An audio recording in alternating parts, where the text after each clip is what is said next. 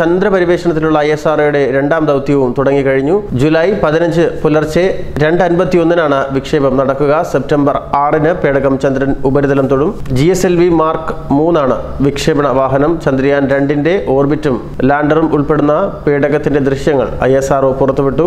വിക്രം എന്ന പേരിട്ടിരിക്കുന്ന മോഡ്യൂൾ ചന്ദ്ര ഉപരിതലത്തിൽ ഇറങ്ങുകയാണ് ദൗത്യം. 800 കോടി രൂപ ചിലവാണ് ചന്ദ്രയാൻ 2 ഒരുക്കുന്നത്.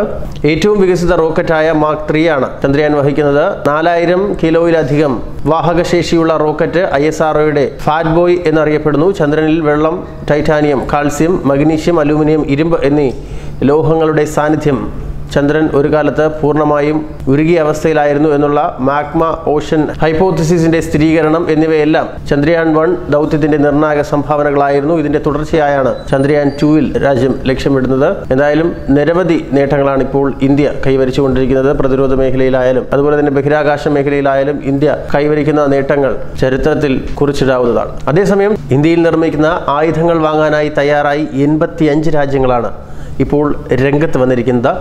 ഈ രാജ്യങ്ങളിലെ പ്രതിരോധ അശാറ്റയുമായി, അതായത് നയതന്ത്ര കാര്യാലയത്തിലെ വിദഗ്ധരുമായി ഇതിനോടകം തന്നെ ഉദ്യോഗസ്ഥർ ചർച്ച നടത്തി കഴിഞ്ഞു. 2025 മുൻപ് 35,000 ആയുധങ്ങൾ നിർമ്മിച്ച് വിതരണം ചെയ്യാനാണ് ഇന്ത്യ പദ്ധതിയിടുന്നത്. ഇതിനായി വിവിധ രാജ്യങ്ങളിലെ പ്രതിരോധ അറ്റാഷമാർക്ക് പ്രതിവർഷം $5,000 വരെ ചെലവിടാൻ അനുവാദം നൽകിയിട്ടുണ്ട്.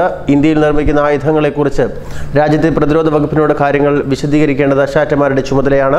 സെമിനാറുകൾ, എക്സിബിഷനുകൾ, പഠന കളരികൾ, ലഘുലേഖയിലൂടെയുള്ള പ്രചാരണങ്ങൾ തുടങ്ങിയവയെല്ലാം അശാറ്റമാർക്ക് പണം ചെലവഴിക്കാം. തങ്ങളിൽ നിന്ന് ധാരാളം ആയുധങ്ങൾ വാങ്ങുമെന്ന് ഇന്ത്യ കരുതുന്ന ചില രാജ്യങ്ങളെ A കാറ്റഗറിയിൽ ഇന്ത്യ ഉൾപ്പെടുത്തിയിട്ടുണ്ട്. ഈ രാജ്യങ്ങളിലെ അശാറ്റമാർക്കാണ് പ്രതിവർഷം $50,000 വീതം നൽകാൻ തീരുമാനമായത്. Vietnam, Thailand, Bahrain, Bangladesh, Afghanistan, UAE, Malaysia തുടങ്ങിയ രാജ്യങ്ങളാണ് ഇന്ത്യയുടെ പട്ടികയിലുള്ളത്.